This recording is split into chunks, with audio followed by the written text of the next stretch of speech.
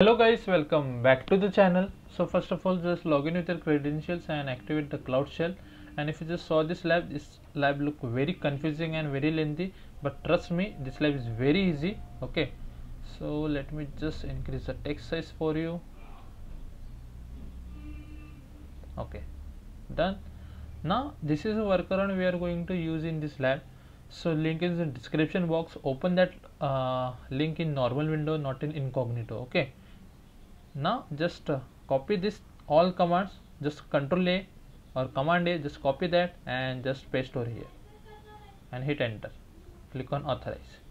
It will be authorized and it will be done. Now it will take couple of seconds or minutes to execute all the commands, so just patiently wait for that. Meanwhile, what we have to do, one thing, click here, search for the IAM, open this thing in new tab. Okay, now simply come on the task number 5. Okay, and from here just copy this thing,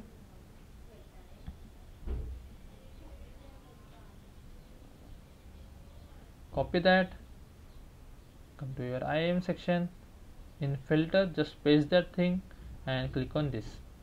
Now click on the pencil icon, just wait here and click on add another role, and here just search for data flow admin.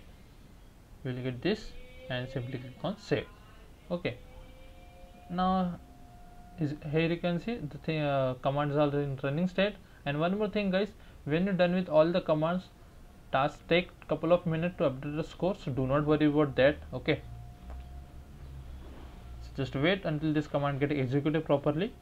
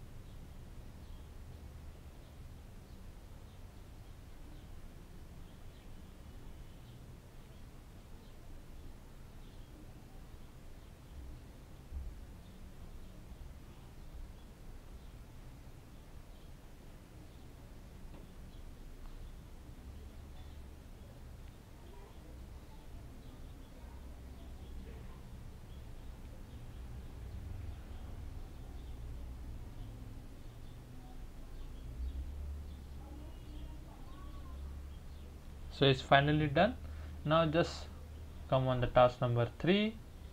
Okay, so scroll down on task number 4, click on check my progress.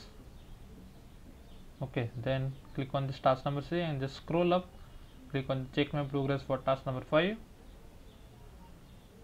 Got a score. Now click on the task number 7, scroll up and check the score for the task number 6. Okay, scroll down again on the task number 8, click on that, check my progress. Okay, so as you can see, we got a score for all these tasks. And one more thing, on the task number 5, no, on the task number 6 there are 2 check my progress guys. Okay, so as you can see, on task number 6 there are 2 check my progress. So this is the first one,